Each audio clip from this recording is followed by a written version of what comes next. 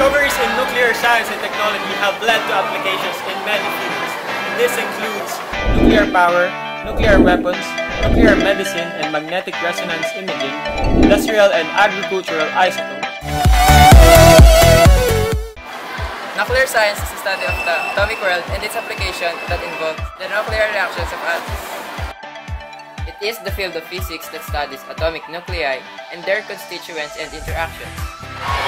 Well, in Philippines, the main organization that leads the research and studies in nuclear science and technologies is PNRI, also known as Philippine Nuclear Research Institute. PNRI is a government agency under the Department of Science and Technology, or DOST, that is mandated to undertake research and development activities in the peaceful use of nuclear energy.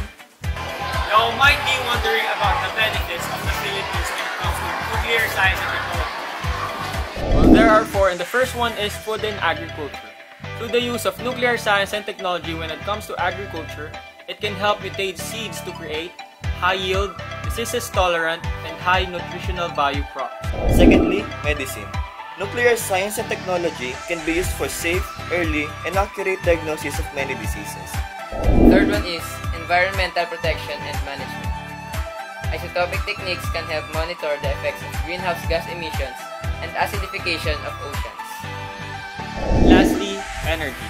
Nuclear fission can generate a large quantity of clean, pollution-free with no greenhouse gases energy that can be converted to electricity for mass consumption. Nuclear science and technology is one of the most powerful parts of science. It would bring prosperity for our nation if properly developed. We are from the Innovative Mind Society, Telling you to be creative, innovative, to continuously support nuclear science and technology because science makes us!